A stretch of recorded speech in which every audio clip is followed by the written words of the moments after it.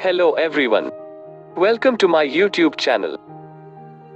In this video, we will discuss about centrifugal pump. Like working of centrifugal pump, advantages and disadvantages of centrifugal pump. And the link for the video of the components of the centrifugal pump is given in the description box. So first let's see working of centrifugal pump. So in a centrifugal pump, the fluid is fed to the center of a rotating impeller, and then this liquid is thrown outward by centrifugal action. Hence, in a centrifugal pump, fluid is transferred due to the action of centrifugal force. But before starting the pump, priming of the pump is done. But what is the priming? And why it is necessary to do priming? So in the priming operation, the suction pipe, pump casing, and portion of the delivery pipe up to a delivery valve are completely filled with the liquid to be pumped, so that all the air, gas, or vapor from this portion of the pump is expelled out, and no air pocket is left.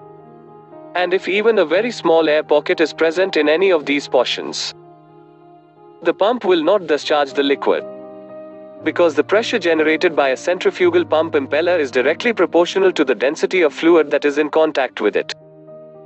And hence, if the impeller is rotated in the presence of air, only negligible pressure would be produced, and thus no liquid will be lifted by the pump.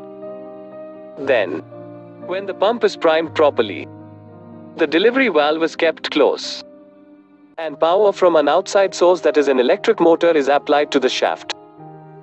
As the delivery valve is kept close, which reduces the starting torque for the motor, the impeller then rotates within the stationary casing, and the rotation of the impeller produces a forced vortex, which imparts a centrifugal head to the liquid, and thus results in an increase of pressure throughout the liquid mass. But as the delivery valve is closed and the impeller is rotated, the water is not flowing outward. But when the delivery valve is opened, the liquid is made to flow in an outward radial direction, and thereby leaving the vanes of the impeller at the outer circumference with high velocity and pressure. So due to centrifugal action, a partial vacuum is created at the eye of the impeller. This causes the liquid from the reservoir at atmospheric pressure flows through the suction pipe to the eye of the impeller, and thereby replacing the liquid, which is being discharged from the entire circumference of the impeller. So the high pressure of the liquid leaving the impeller is utilized in lifting the liquid to the required height through the delivery pipe. So during the operation, liquid receives energy from the vanes, which increases both pressure and velocity energy, and hence the liquid leaves the impeller with a high absolute velocity. But if eddies are formed, the efficiency of the pump is thereby lowered. Hence, the high velocity of the leaving liquid must be gradually reduced to the lower velocity in the delivery pipe. So, for that, a large portion of the kinetic energy is converted into useful pressure energy. Usually, this is achieved by shaping the casing such that the leaving liquid flows through a passage of a gradually expanded area, which is called a volute casing.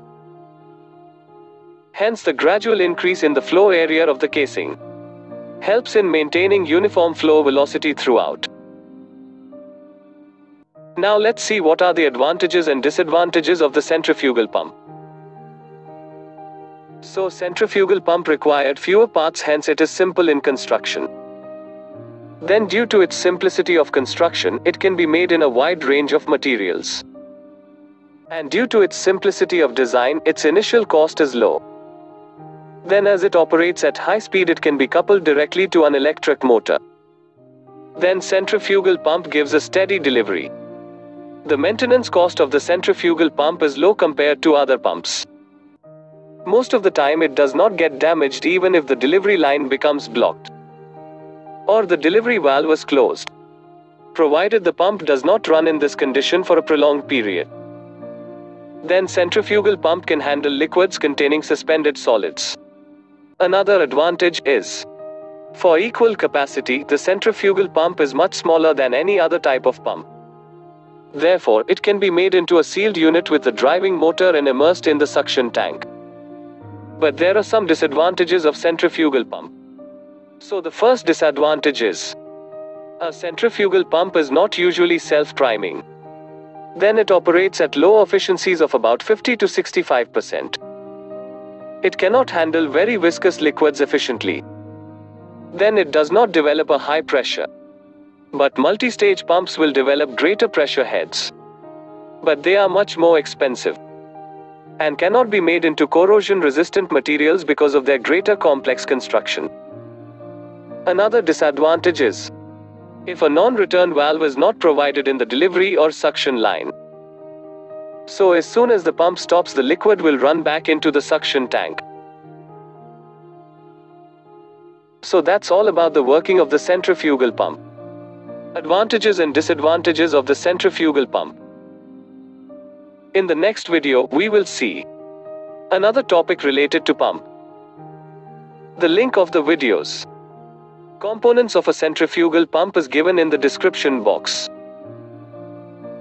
If you like my video, please like, share, and subscribe to my YouTube channel, which is chemicaladda.